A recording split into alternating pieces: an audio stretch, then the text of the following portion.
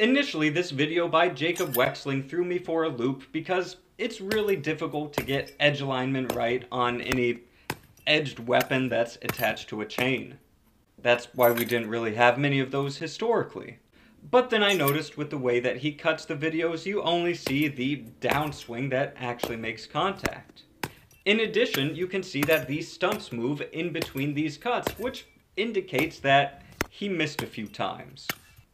So while this is really cool, don't go looking into history expecting to find too many things exactly like this that were used on the battlefield.